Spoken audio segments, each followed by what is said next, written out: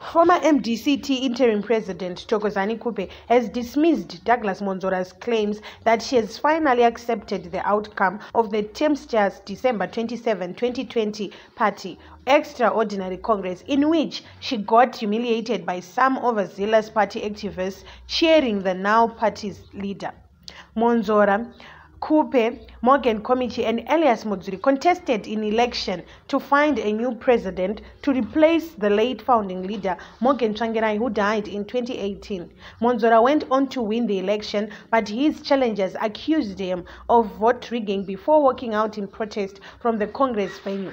However, Mwonzora told journalists on Tuesday that Khupe had finally seen the light and had opted for the position of first vice president after a meeting the two held.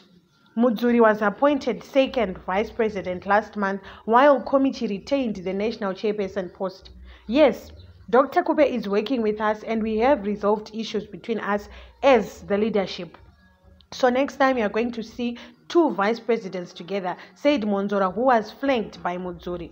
If you want to know whether she recognizes my leadership or not, she herself told me that she does recognize the leadership, and we are very happy and very excited that we have been able to resolve our internal problems very amicably, and I'm very grateful to the maturity shown by the senior leadership of the party.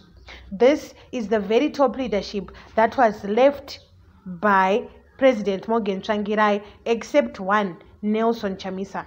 However, Khupe took to Twitter later on Tuesday and dismissed Mwonzora's claims. I can confirm that I met with Senator Douglas Mwonzora in Harare on 18th February 2021 for the first time since the 27 December 2020 Extraordinary Congress, said Khupe.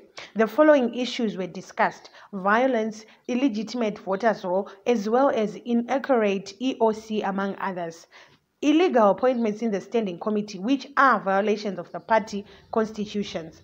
That the National Council held on 6 February 2021 had no mandate to alter or amend the constitution. Khupe added, my absence in today's press conference held at Morgan Richard Tsvangirai House was informed by the need to address the aforementioned important issues to enhance the smooth running of our great movement, the MDCT.